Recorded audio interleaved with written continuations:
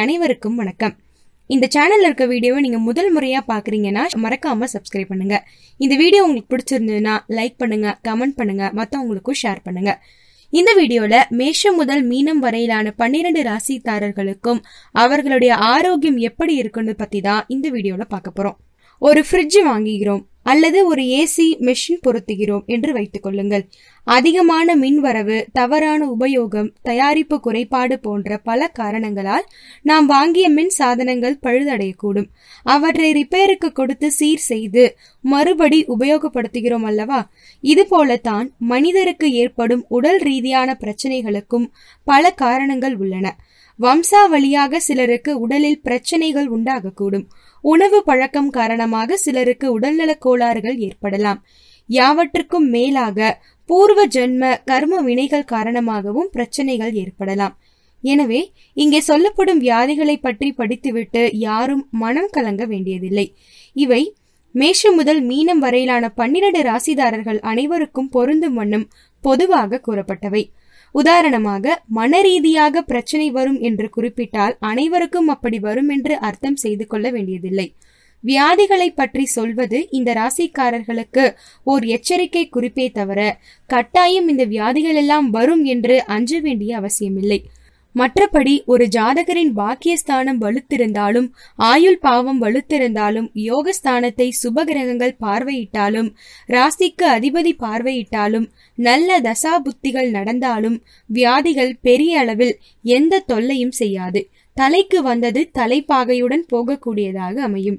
மிதுன ராசியில் பிறந்தவர்களுக்கு மனபீதி ரொம்பவே பொதுவான ஒன்று. இல்லாததை இருப்பதாக நினைத்து கற்பனை செய்து வருத்திக் கொள்வதே மனபீதி. பூச்சிக்கடியினால் உண்டாகும் விஷ உபாதைகள், தோல் சம்பந்தமான வியாதி இதெல்லாம் மிதுன ராசிக்காரர்களுக்கு உடையது. நரம்பு சம்பந்தமான வியாதிகளும் மிதுன ராசிக்காரர்களை அண்டும் என்று சொல்லலாம்.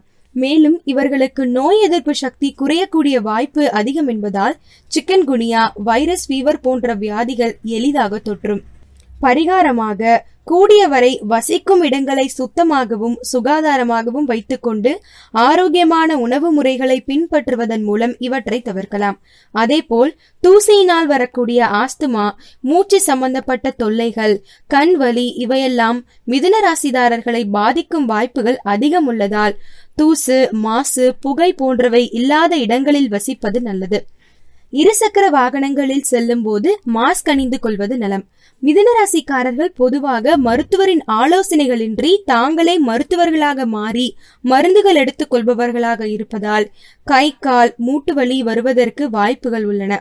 மருந்துகள் விஷயத்துல மருத்துவர் ஆலோசனைகளை தட்டக்கூடாது. மிதுன ராசி ஆண்களுக்கு இரத்த சம்பந்தப்பட்ட தொல்லைகள் மத்திய வயதில் அதிகம் உண்டாக வாய்ப்புகள் உள்ளன. தோல் சம்பந்தப்பட்ட அலர்ஜி போன்றவற்றால் தொல்லைகள் ஏற்படவும் வாய்ப்புகள் உள்ளன. சிலர் தொப்புளுக்கு கீழ் வரும் தொல்லைகளாலும் பாதிக்கப்படுவர். கபம் சம்பந்தப்பட்ட தொல்லைகளும் நெருப்பு சம்பந்தப்பட்ட தொல்லைகளும் உண்டாக வாய்ப்புகள் உள்ளன. மிதுன ராசி பெண்கள் உடல் எடை அதிகமாகாமல் பார்த்துக் கொள்வது அவசியம். விட்டமின் சி உணவுப் பொருட்களை அதிகமாக உட்கொள்வது நல்லது. அதாவது நெல்லிக்காய், சாத்துக்குடி, எலுமிச்சை போன்றவை. படபடப்பு ஆகவே ஆகாது. எந்த ஒரு விஷயத்திலும் அதிகப்படியான ஆர்வம் காட்டாமல் இருப்பது பதட்டத்தை குறைக்கும். உணவால் ஏற்படக்கூடிய அலர்ஜி, உடலரிப்பு, மாதவிடாய் சம்பந்தமான கோளாறுகள், வயிறு, கர்ப்பப்பை சம்பந்தப்பட்ட அறுவை சிகிச்சைகள் எல்லாம் பின் விளைவுகளை ஏற்படுத்தக்கூடிய வாய்ப்புகள் உள்ளன. ஆரோக்கியமான உணவு, தேவையான அளவு உறக்கம் ஆகியவற்றை மேற்கொள்வதன் மூலம் தேவையற்ற பதற்றங்களை குறைப்பதன் மூலமும் பெரும்பாலானவற்றை தவிர்க்கலாம். மிதுன ராசிக்காரர்கள் என்னதான் வேலை வேலை என்று ஓடிக்கொண்டே இருந்தாலும் தூக்கத்தை குறைத்துக் கொள்ளக்கூடாது. அதிகாலை நடைபயிற்சி மூளைக்கு அதிகமான ஆக்சிஜனை தருவதோடு சிந்தனையிலும் புத்துணர்வை தரும். மேலும் உங்கள் உடல் ஆரோக்கியமாக இருக்க சில வழிமுறைகள். அதிகாலை வேளைகளில் வேப்பமரம், அரச மரம் மற்றும் ஆலமரத்தை வலம் வந்து வணங்கினால் அந்த மரங்களை சூழ்ந்திருக்கும் காற்றானது சுவாசத்தில் கலந்து நமது ஆரோக்கியத்தை மேம்படுத்தும். பிராணயாமம் என்னும் மூச்சு பயிற்சியை தினசரி மேற்கொண்டால் ஸ்ட்ரெஸ் என்னும் மன அழுத்தமானது நம்மை அண்டவே அண்டாது. தினம் 4-5 துளசி இலைகளை மென்று தின்றால் நோய் எதிர்ப்பு சக்தி அதிகரிக்கும். எய்ட்ஸ் போன்ற கொடிய நோய்களிலிருந்து நம்மை பாதுகாத்துக் கொள்ளலாம். குளித்த பின் நெற்றியில் திருநீரு அல்லது திருமண் பூசிக்கொண்டால் தலையில் சேர்ந்திருக்கும் தேவையற்ற நீர் வெளியேறிவிடும். பெண்கள் புருவ மையத்தில் குங்குமம் இட்டுக் கொண்டால் அவர்களை மற்றவர்கள் ஹிப்னாட்டிக் முறையிலோ அல்லது வேறு எந்த வழியிலோ வசியப்படுத்தி மயக்க முடியாது. கைகளால் அள்ளி உணவை உண்ணும் செயலானது உடல், மனம் மற்றும் ஆன்மாவை இணைக்கும் போது செயலை செய்கிறது. வாழை இலையை சுத்தப்படுத்த ரசாயன பொருட்களால் ஆன எந்த சோப்பும் தேவையில்லை. வாழை இலை சுற்றுச்சூழலை பாதிக்காத வகையில் மண்ணில் கலந்து உரமாக மாறிவிடும். ஆகவே உண்பதற்காக வாழை இலை பயன்படுத்துவது சுகாதாரமானது மட்டுமல்லாமல் சுற்றுச்சூழலுக்கும் ஏற்றது.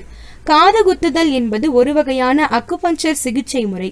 காது குத்தப்படும் பகுதி ஆஸ்துமா நோயை குணப்படுத்த உதவும் இடம். வழிபாட்டுக்கு முன்பும் பின்பும் மஞ்சள் கலந்த நீரை வீடெங்கும் தெளிப்பது மிகவும் நல்லது. கிருமிகளை அழிக்கும் திறனும் நோய் எதிர்ப்பு சக்தியும் மஞ்சளுக்கு உண்டு. பசுஞ்சாணம் கிருமி எதிர்ப்பு சக்தியும் உடலுக்கு சக்தி அளிக்கும் கனிம பொருட்களும் கொண்ட இயற்கை பொருள். கிருமிகளையும் நோய்களையும் அண்டவிடாமல் தடுப்பதற்காகவே பசுஞ்சாணத்தை நீருடன் கலந்து வாசலில் தெளித்து கோலம் போடுவது நமது பாரம்பரிய பழக்கங்களில் ஒன்றாகும். காதுகளை கைகளால் பிடித்து கொண்டு தோப்புக்கரணம் போடச் செய்வது முன்னாட்களில் மாணவ மாணவியருக்கு அளிக்கப்பட்ட தண்டனையாகும். இது புத்தியை கூர்மையாக்குவதுடன் பல வகையான மூளை குறைபாடுகளுக்கும் தீர்வளிக்கும் ஒன்றாகவும் விளங்குகிறது. பள்ளியில் இப்போது இந்த தண்டனை இல்லை என்பதால் குழந்தைகளும் பெரியவர்களும் விநாயகருக்கு முன்பாக தோப்புக்கரணம் போடுகிறார்கள். வீடுகளில் எண்ணெய் அல்லது நெய் தீபங்களை ஏற்றுவது சுற்றுப்புறத்தை ஆக்க சக்தியால் நிரப்பி நம் புலன்களையும் புத்துணர்வு பெறச் செய்கிறது. பெரியவர்களின் பாதங்களை குனிந்து வணங்குவது நம் முதுகுத்தண்டை ஆரோக்கியமாக வைக்க உதவுகிறது. ஓம் எனும் பிரணவ மந்திரத்தை உச்சரிப்பது இதய துடிப்பின் வேகத்தை பெரிதளவு குறைத்து ஒருமுகப்படுத்த கவனத்துடன் கூடிய ஆழ்ந்த அமைதியை அளிக்கிறது.